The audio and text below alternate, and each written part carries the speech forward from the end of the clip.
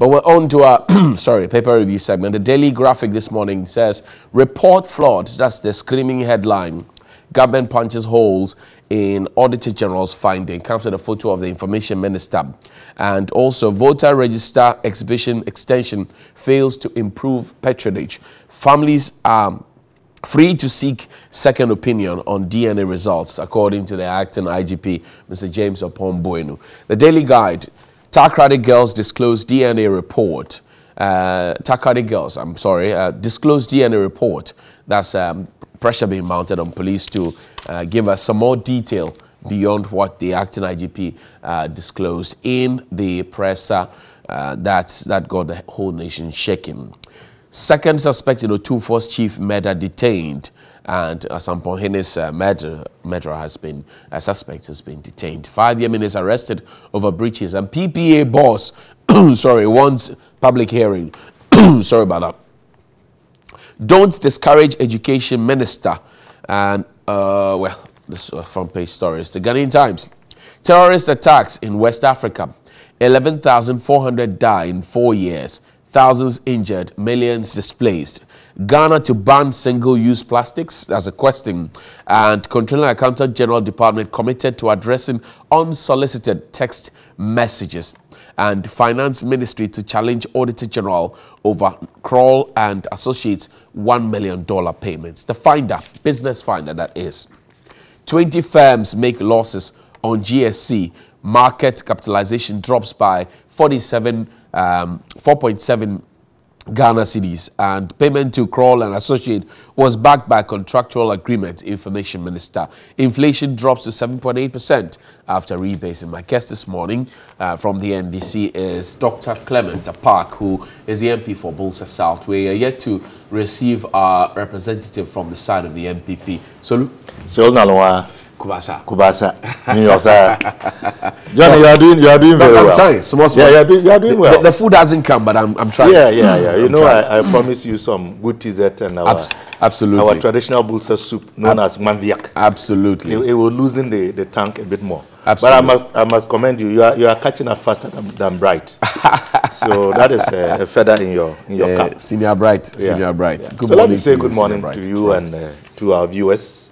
Especially my constituents in Bulsa South, whom we greeted together. So, Bulsnamena, Mapusini Soluk. It's always a pleasure to be here. Okay. Well, the front page, and there's a bit of it from the page 6 of the Daily Guide, is talking about us not discouraging the Education Minister because he's doing a very good job.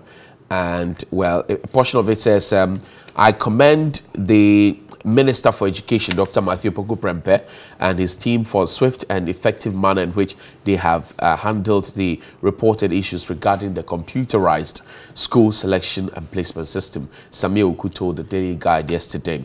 He said that there were so many individuals and groups, especially the opposition NDC, who are praying for the minister to fail on the free SHS policy, but said the minister is determined to put critics and propagandists to sleep. Napo is doing his best to make many children feel comfortable in schools. He is determined to ensure that President Akufo-Addo's vision of giving children basic education free until they are ready to enter tertiary institutions will become a reality. The MPP organizer has said, Doc, why are you making the work of the Education Minister difficult? Why are you discouraging him and paying people to faint and busing people to the centers? And yesterday I saw a photo of your national youth organizer, George Opareado, with some members of the youth wing. They were standing in front of packs of drinks and biscuits and water.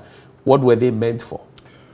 Well, Johnny, let me say good morning again to you and to viewers, and to state that, the party through our National Communication Officer actually issued a statement yesterday bordering on, the rather chaotic placements that we are witnessing, because it is not over yet, even as we speak. Okay. But you see, it is quite important that we are honest to ourselves and we are bold enough to hold persons that we pay with our taxes to dispense responsibilities they owe us as a people accountable. How? If and when they fall short, either deliberately or as a result of their inability to fully understand and appreciate the responsibilities that they have been entrusted with. The comment that the national organizer of the New Patriotic Party has made is quite clearly beside the point. How so? And it is just another attempt to try and shift blame. It is very clear that parents and their wards have suffered and continue to suffer a great deal of trauma and frustration as a result of the inability of GES and the Ministry of Education to execute this placement the way we have come to understand it traditionally. Why would anyone want to bring your ward, even if it is from Cape Coast or Takoradi or Sunyani, and some even all the way from Tamale, to Accra, to expose yourselves and your ward to challenging natural and cultural conditions? And then when people have come to congregate, because as per the information that has come out, there's been the compromise of the software that they themselves deployed, a software that was procured and is being utilized only within the last 3 months versus what was there previously, which was working efficiently. The failure of the ministry and GES to properly inform the public and parents in particular about where to go to seek help if and when there were challenges, as we are hearing parents, inform us of, boys being placed in all-girls schools and vice versa, persons who don't have any form of disability being sent to the school for the blind and school for the deaf, for example. The fact that, some parents went on with their wards to do the self-placement only to be told that, that system was compromised and didn't work after they had printed the forms and gone to the schools. The fact that parents have actually gone with their wards to schools and have seen their names on notice boards. All that notwithstanding, 90% of the applicants have been placed. The point is that not good enough? The point is that there has been a colossal failure. 90%. First of all, 90% placement. That is, but even if it is 1%, that remains to be placed. That is still an issue. We don't put people in charge of affairs to tell us that 90%.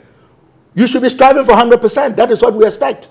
And if the minister's interpretation, and I'll come to the component of his attempt to try and blame his political opponents for his own failures, which is definitely unacceptable.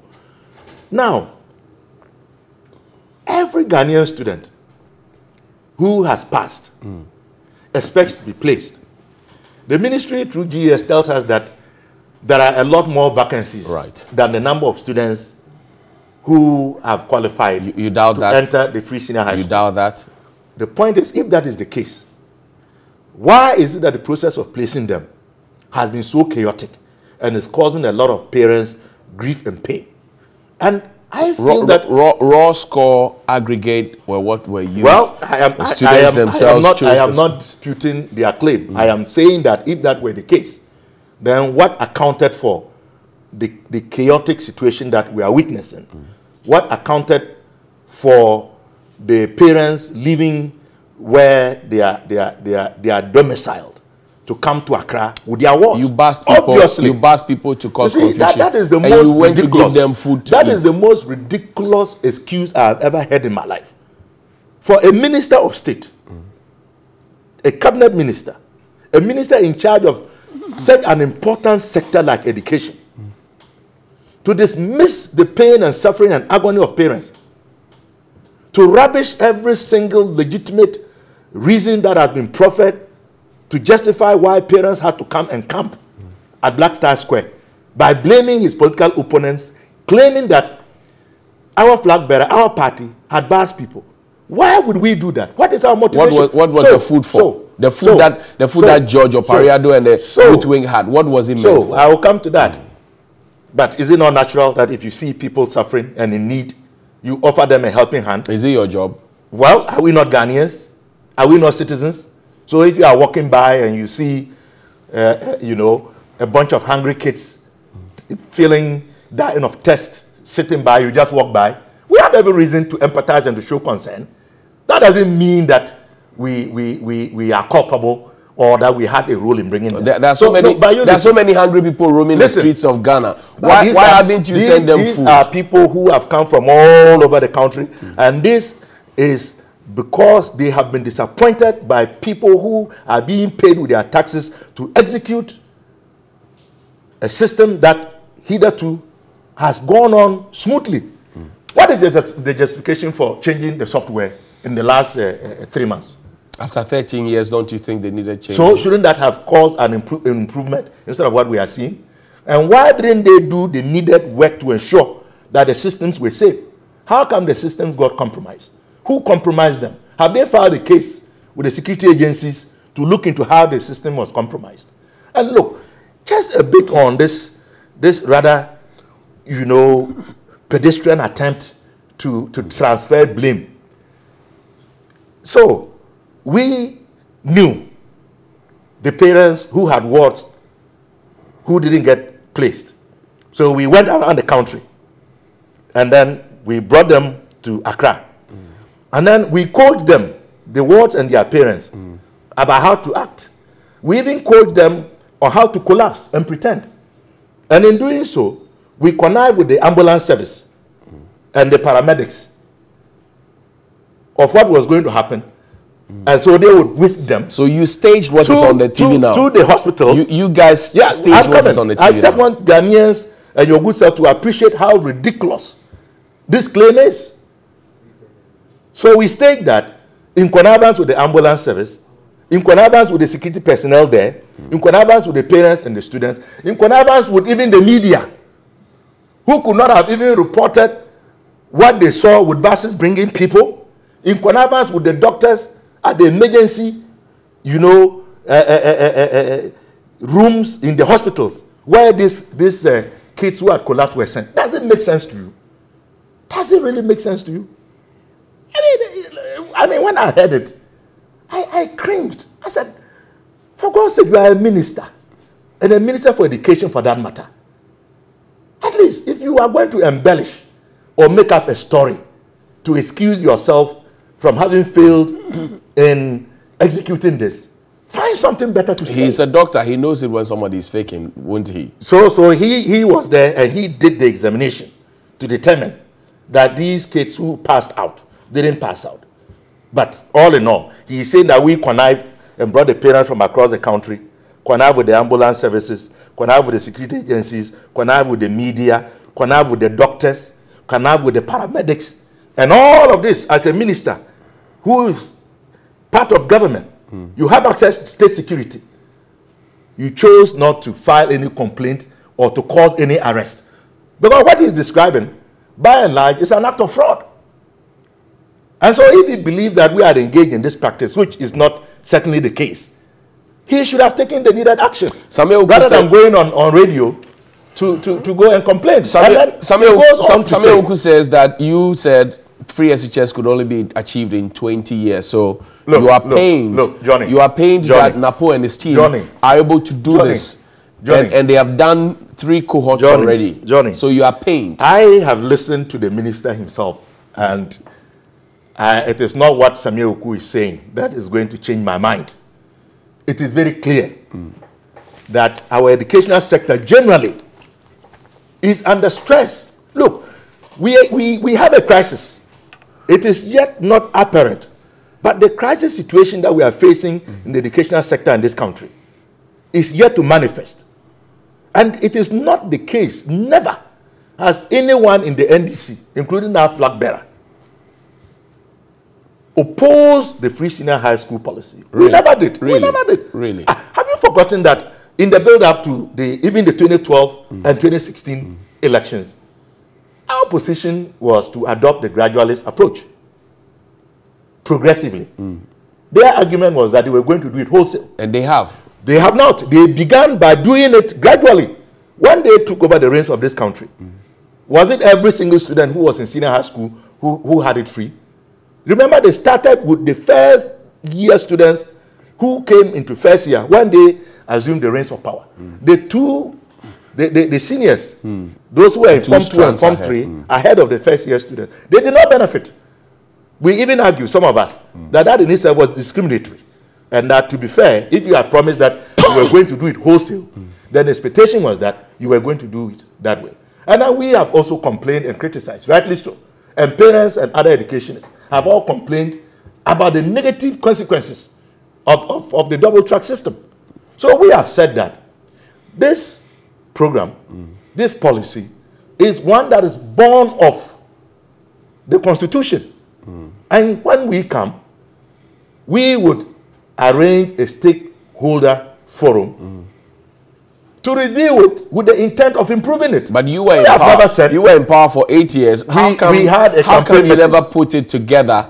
And then when somebody comes in and says, look, I'm starting first years, I will do second years, I'll do third years, you have a problem. We started it. You know that we had started taking off certain components of fees from the prospectus that the students were required, you know, to fulfill as part of the processes of being in senior high school. We took away 11 different components of fees as part of our effort towards coming to the universal free senior high school. So they adopted a different approach. But we have come to accept that what they have started is acceptable because the Constitution requires that this should happen. Will you continue it? Most definitely. And we have said that time and again. So this issue of trying to hide behind their own delusional impression that we would cancel this and to try and use this as an excuse to mask all failures, even in the country, not just confining it to the educational sector. It's not going to wash because Ghanaian parents and wards are also witnesses. They are participants. They are the beneficiaries. And indeed, they are the same parents that the minister, by and large, insulted by claiming that they were responsible for creating the chaos that caused them to leave the comfort of their homes to travel all the way with their wards to come and camp at the Black Star Square. And some of them were collapsing. And instead of the minister speaking a language that will assuage their pain, that will comfort them, that will give them hope, he chooses to be so insensitive and reckless. What should the minister have said? And then goes on if you were attack his political If you were minister of education, what would you have said? Well, you accept that there are lapses. Hasn't the ministry itself agreed that the system, one of the systems was compromised? Didn't they agree? Was that also the doing of the NDC and John Mahama or Dr. Apak? Didn't they go and buy the software just about 3 months ago? Did they come to consult us about what software to get? Did they come to consult us or tell us about what security measures they had put in place, whether there was a firewall or other IT systems had been put in place to save that network? When they decided to fire the trained professional staff, to bring in party apparatchiks. They have denied that. And to bring in party apparatchiks. They have denied that. Did they confer with the NDC? They have denied that nobody was that the NDC that said that they should engage? They have denied that people were sacked. Where they have sacked professionals and brought party apparatchiks. Government communicators have denied that people were sacked. Well, that is why we are calling for an inquiry. This matter cannot just be swept under the carpet. We must find out why this happened, and people must be held accountable. Do you think it's just sufficient that we just simply speak about this and then we let it go to rest? The government people have been put in charge of being responsible. And if there are failures, they should expect that the good people of this country have every right, political opponents or not, to hold them accountable and to ask them to explain why they failed in executing a mandate that they are being paid to undertake. The government says, don't come to the Black Star Square anymore. We have created regional centers to solve your problems. And now calm has been restored. Yeah, but you see, Johnny. So give them credit. That is the point. Give them credit. Why couldn't this information have been made available to parents from the onset? I mean, did it have to take a week, 3 days for young lives to be collapsing before you then announce and make public that there are regional centers? Couldn't this have been done prior to even the processes commencing? Couldn't there have been public service announcements on radio and TV indicating that if and when you have a challenge regarding your placement and you are in the Upper West region, you go here, you are in the Upper East region, you go there? Couldn't that have been done? Don't they have PROs, both GES and the ministry? What is their responsibility? This issue is much bigger than it looks. There has to be an emphasis. Your party is asking for the head of the Minister for Education. You're asking that he resigns immediately. Is that not too harsh a thing to ask, especially for a man who's led a team to initiate free SHS? There are 3 cohorts in there now. Give him some credit. Why are you asking for his head? We're asking for his head because he has failed in this assignment. And the reasons that he has tried to proffer to justify this failure are untenable. Last year was not like that. His willingness to try and blame his failures on others is honestly repugnant, and it is disingenuous. Why would you try to blame your failures on others? I mean, he is supposed to be a role model as well. So if you are the Minister for Education, and these are your pronouncements, this is your posture at a time like this, what example are you setting for those millions of the youth who are going to go through the system that you have been given the responsibility to superintend over?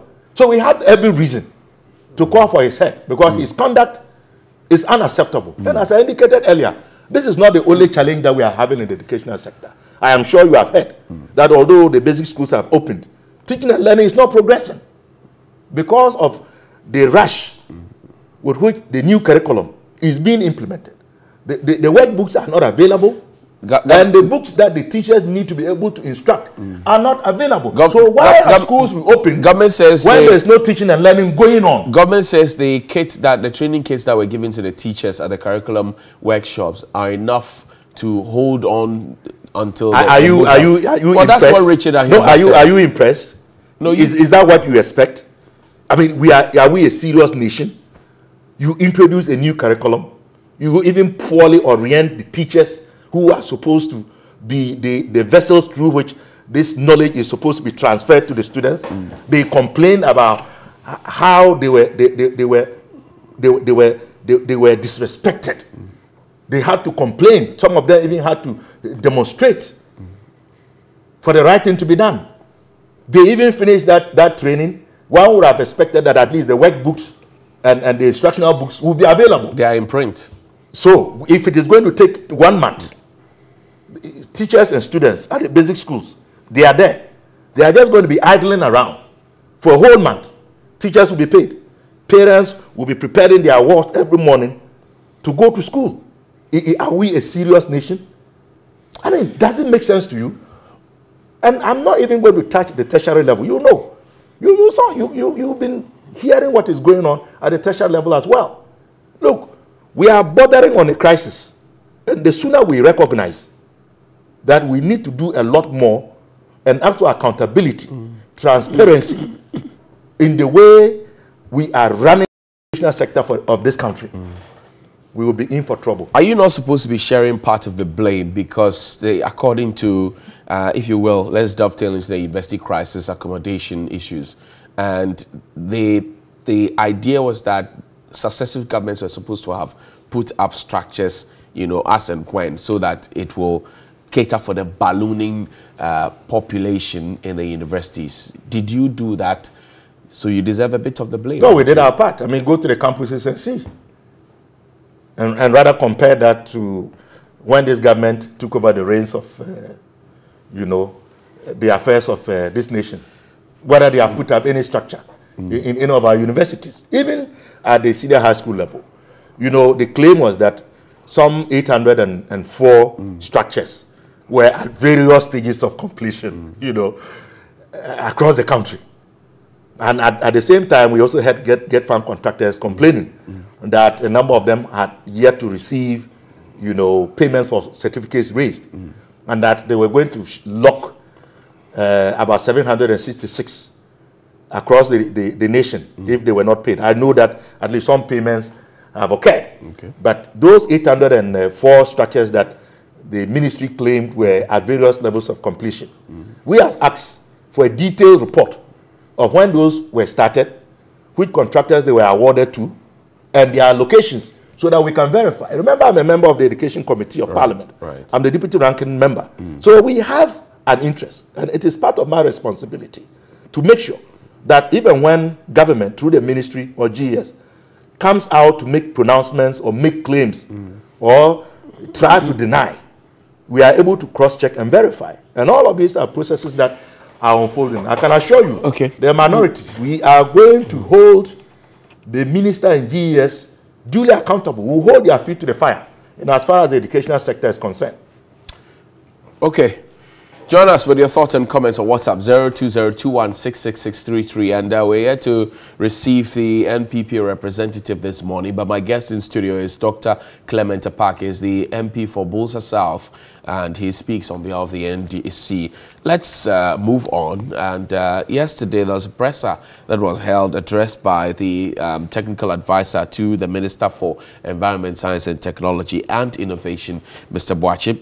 And he says, well, single-use plastics are likely to be banned in the coming days as President Akufo-Addo prepares to launch the Global Plastics Action Partnership on October 1. The special advisor on plastics to the minister, Mr. Oliver Boakye, has announced single-use plastics such as polythene materials used usually in packaging, including pure water sachet, polybags and rubber wrappers. According to him, the anticipated ban on such plastics, however, would be done in a manner that will be sustainable to ensure that it did not disrupt the circular economy of plastics in the country. This has been on the front burner for a long time. I remember that after the June 3 disaster, I interviewed ex-President Mahama at the Kwame Nkrumah Circle, who said we need to go the Kigali way ASAP because of the harm that plastics had done to us at the time. We are in 2019 and we're still considering whether or not to ban plastics. On the side of that conversation is the fact that the manufacturers have also said, you're going to push us out of work if you go with an outright ban. What do you say? Well, Johnny, I have had, I would say, the privilege of doing a statement on the floor of Parliament on this issue, calling for a ban on plastics. Right. Obviously, the Speaker admitted it because he thought that the matter was a matter that was worthy of national attention and, of course, was worthy of being taken on by Parliament itself. I remember on the day that I did my statement on the menace of plastic waste and how it is affecting us as a species and the environment. The minister himself, the Professor Frimpong Boakye, and over and out for that matter, my senior, was in the chamber. And when I finished and contributions were made, the Speaker gave him the opportunity to also comment. Okay. And I remember he did indicate that this was in the offing. But as you have said, it is not a new conversation. We have been discussing this for some time. But I believe the time has come for us to give effect. Because the impact of plastic waste on our environment and our health is very dire. We are failing to appreciate the impact. But are you aware that some scientific research, and this was a point that was raised during the debate on my statement by the Honorable Senator, that there is a research that is showing that nanoplastics are now being found in our bloodstream. Right. That is how bad it has become. So even if we are to segregate the impact on wildlife and the sea, where we know that now some fishermen actually wheel in a lot more plastic than fish, and that a lot of aquatic animals are dying as a result of plastic pollution in the ocean. Okay. And the fact that if no serious action is taken by 2050, by 2050, we would have more plastics in the sea than fish. Then you begin to appreciate the magnitude. I mean, look at even us. The flooding, one of the primary agents of clogging our waterways, or if you like, gutters, is plastics everywhere. Even in the so-called plush parts of this capital. When you go, the so-called East Lagos, I mean, it's everywhere. So I agree that the time has come for this action to be taken. Is it an attitudinal problem of how people generate and manage waste, plastic waste, as opposed to, and if we're able to manage that properly, then we may not be necessarily talking about ban? Well, we can minimize it, but quite honestly, the single-use plastics are just too common, readily available, and the price tag is within everybody's reach. The government has put out litter bins. It is put out litter bins as one of the interventions. The attitude is one. Okay. Because, to be honest, we are indisciplined. It is not even in the area of how we dispose our waste. Okay. But we are indisciplined. Part of the bane of this country, by and large, is indiscipline. And it is there across the whole structure of our society. Indiscipline. I mean, should I cite examples? Persons that we don't expect to run red lights, will run red lights, for example. Persons that you expect that if they were to drink a bottle of soda in the plastic, they will leave that bottle, that plastic bottle in their vehicles, or sachet water bottle, plastics in their vehicles, and then get home to properly dispose them. They throw them out when the vehicles are moving. And so when you do that and it rains, eventually they all get into the drains. The drains get choked. The water is unable to find its course, and then there is flooding. Now that we're calling for a ban, we're looking also at the economy, the local economy. I mean, a lot of lives are latched onto this. Pure water sellers, wachi sellers, rice sellers. Everybody uses plastics. I thought you said that of some sort. Government said that they are going to do this in phases. Right. It's going to be a gradual process. It's exactly the point that the minister made after I had made my statement. Because I was calling for an outright, especially single-use plastics. But you see, there are alternatives. There is no reason why we can't profit from our waste. I did an article, I think in 2009, 2010 thereabout, where I explained, and it is there, we can profit from our waste. There are recycling plants. Okay. The technology is now available for you to be able to gather your plastic waste and then make them available to a company, and that company can process them. And if indeed we would take away all of the bureaucratic bottlenecks, which is preventing a lot of small, medium-sized recycling plants from setting up, because apparently the bigger ones, the much more established ones, have always found ways to thwart that effort, then I think that will become an attractive conduit for persons to take their plastic waste to those small and medium recycling plants to process. And if we can have a system set up, as we have in Europe and North America, where you can gather your plastics, take them to the center, depending on the number or the weight, you will be paid. Right. And I think if we start a process like that, where people know that they can profit, they can benefit by gathering their waste, including plastic waste, and then taking them to a specific location, I think it will help change the attitude. The world over, so far, we've been able to produce about 9 billion tons of plastic waste. In Ghana, for example, every month we're able to produce 70,000 PET bottles, the plastic bottles. That's right. Now, we are only able to recycle 2%. So it means that the remaining 98% are out there, and we keep adding on to it. And I remember that we set up the environmental excise tax to be able to collect monies from these producers and use them for purposes of recycling and managing the waste. Where is the authority? Well, your government didn't initiate the authority.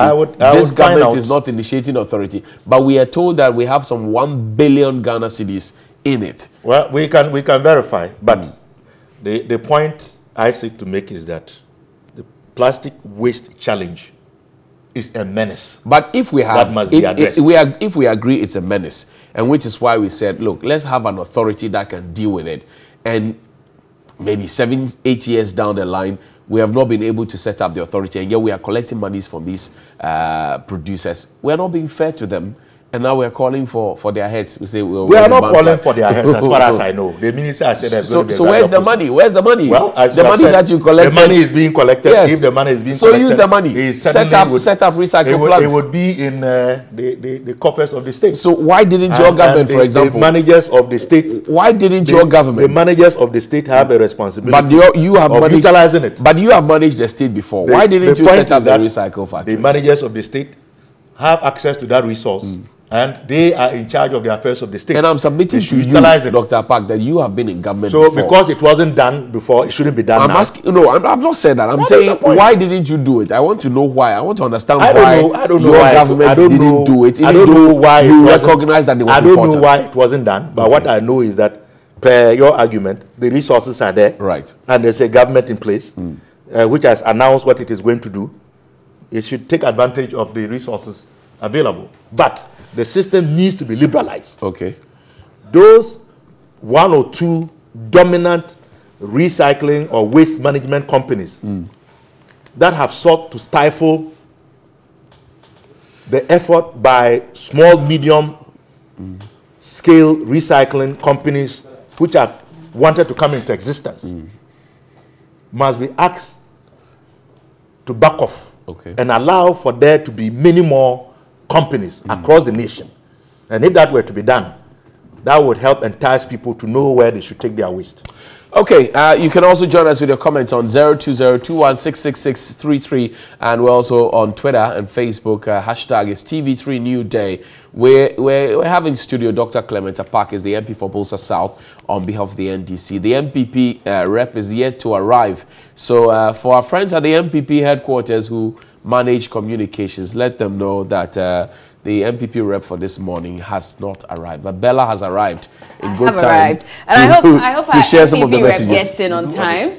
Yes, to do some of the messages. I hope he gets in on time because there are lots of questions that have been left unanswered. But anyways, good morning, TV3. Thanks to the NDC man, that is Dr. Clement Apak, by the way. MPP is managing the country. Nana promised Ghana free SHS now. Those who paid fees, well, okay, trying to get that. We thank Allah because now it's about quantity and not quality. Okay. I guess he's talking about the experience before as compared to now. Anybody who pretends to be what he or she is not, and as a result gets what he or she does not deserve, would be faced with disgrace and scandals upon scandals. This is exactly what is happening to our 419 NPP government. This is Asanko, Santa Maria. Good morning, John from Abor. In fact, NAPO is simply disrespectful to the people of this country.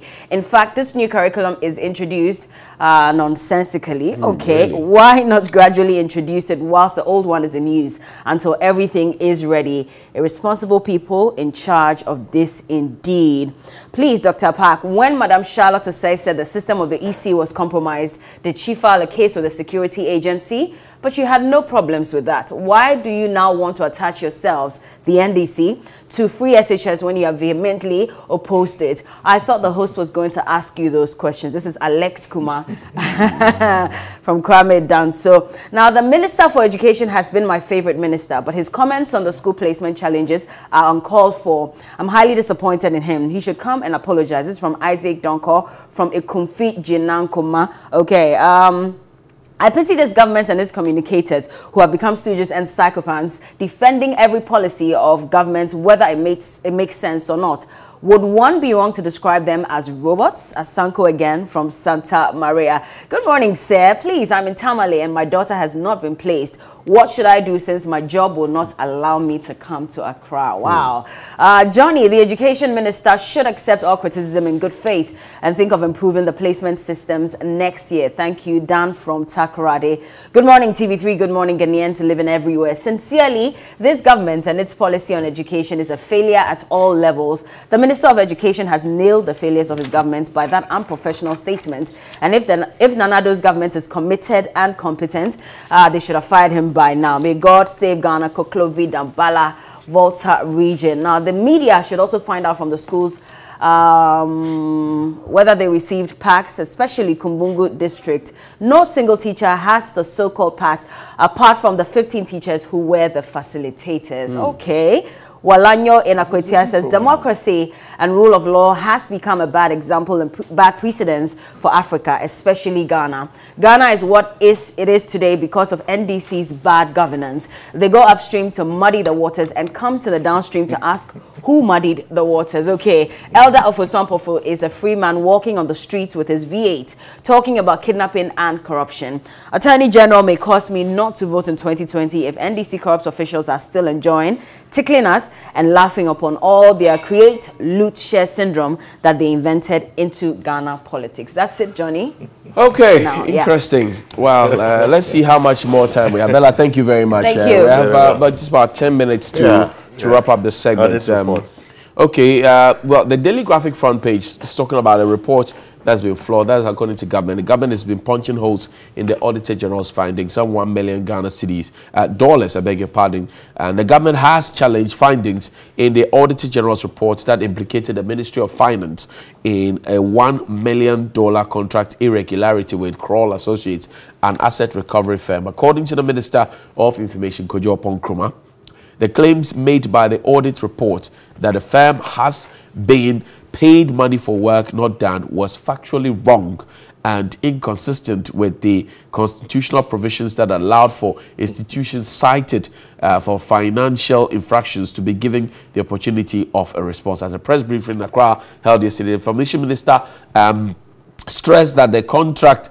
had no deficiencies or financial irregularities as captured by the Auditor General's report. Now, here's the government saying the Auditor General got it wrong, and that what they're saying is not entirely what it is. They're quoting the financial regulation, and they're saying, look, Auditor General, please come again. This is not what it is. Why are you putting sand in the Gary? Johnny, you know, my National Communication Officer certainly is a very deep-thinking young man for placing me on the program for this morning. We just spoke on education. We are speaking about public accounts. Right. I'm on the Public Accounts Committee. Right. So I know the way the system is supposed to work.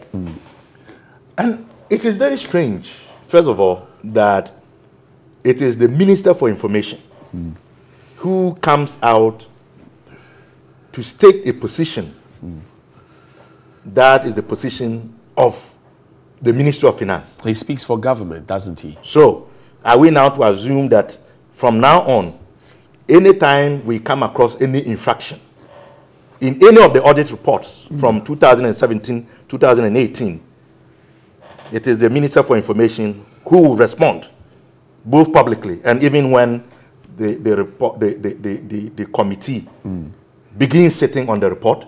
Very unusual. But in any case, the way it works is this. When the auditors perform their audit, part of the process requires that the auditees, in this case the institutions that are being audited, provide them with all the information that they need. Right. When you provide that information, they go and do their work. Then they come back to you for what we call the exit conference. Okay.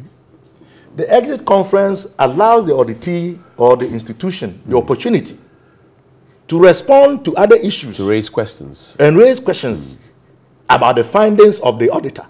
And if there are any outstanding material or documentation that the auditors require, then you make them available. So it is not the responsibility of the auditors to be chasing institutions and auditees around for documentation. You must remember. Are you suggesting that somebody at the finance ministry failed to provide? Is it not obvious? I mean, when you read the query of the auditors, and I have it here. I don't know whether time will permit us to read it. You could read a bit of it. I have it as well, but because of our time. It is very clear. And the auditors are very clear in their minds that something wasn't right. That the documentation, the way the contract was done, they even said that some of the invoices that they had the chance to look at, post-dated when the contract came into being. All of these are red flags. Kojo says their findings are wrong, unfounded, and non-factual. I am a member of the Public Accounts Committee. I have seen the work of the Auditor General. I have seen the work that this specific Auditor General is doing. Mr. Domilovo. A lot of people are uncomfortable. But he is a man who is very resolved to work in the interest of Ghana. And if indeed the ministry or government has any reason to challenge the findings of the Auditor General, they should appear before the Public Accounts Committee and make their case. And they should make sure they bring there the needed documentation. Because we will have to verify. As members of the Public Accounts Committee. They say the Auditor General went ahead to draw conclusions. When the President addressed the media, I think sometime earlier this year, I just want to let you understand something, the double standards. And I think it had to do with some audit that was done, and they said that they had saved some 5.4 billion. And he says, this is the President speaking, fellow Ghanaians, corruption, or more specifically, the stealing of public funds, continues to hold back the development of our nation. A recent audit by the Auditor General into the liabilities of the ministries, departments, and agencies led to the disallowance of some 5.4 billion of claims. I don't want to read all. This report had not come for us to sit on it. In Parliament. In Parliament. Yet the President saw it fit and acceptable to quote it and to talk about it. And the same Auditor General, I believe, was responsible for the provision of this report. So what is the difference?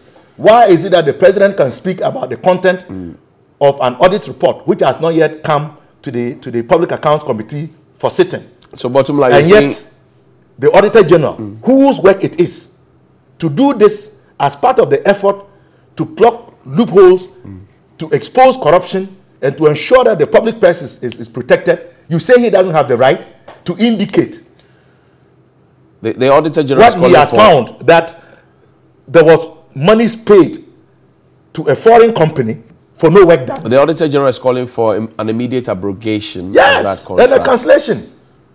He has every right to, because the information available to him, and he's a professional.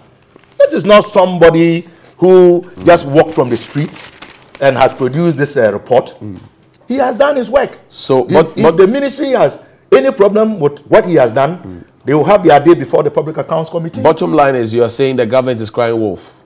Government is crying wolf because there is a sense of danger that portends when this issue came up and the way the public discourse around it is going. What kind of danger is this? But it is obvious. Many people believe that this was a create, root, and share activity that went on.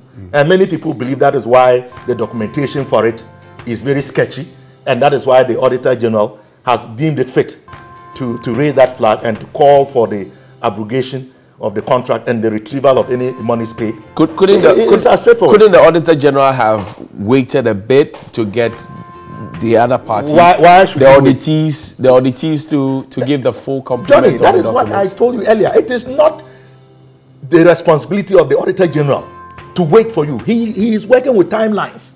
So if he comes to you, let me see your books, show me your documentation, and you give what you have. He goes and does his work. Exit conference, you don't raise any objections. he publishes his report, and you are faulting him for doing his job. In fact, the public officers, the office of the senior minister, and I hear it has been mentioned, exactly, and the Ministry of Finance, they are the ones that should be blamed because they failed to make the needed information available to the auditor. And on the basis of whatever information they gave, the auditor has drawn his conclusions and they have to answer. Okay, what will be your conclusion? That's the voice of Dr. Clement Apaak. He is the MP for Bulsa South. Doc, thank you very much for your time. And well, jam. And we were expecting the NPP to send us a rep as always, but well, as you can obviously tell, the NPP rep is conspicuously missing. The issues are too heavy on the set. Well, I don't know about that. He's taking a nap. I don't know about that. What is he going to come and say? You are suggesting that. I mean, I don't know. Are we going to discuss the short report? I don't know. I mean, what was it? I don't know what you are suggesting. Of course, they are born into hiding. But all I know is that we had a chair for the NPP person. Nobody turned up. And as you know, this platform is very fair. We give everybody a chance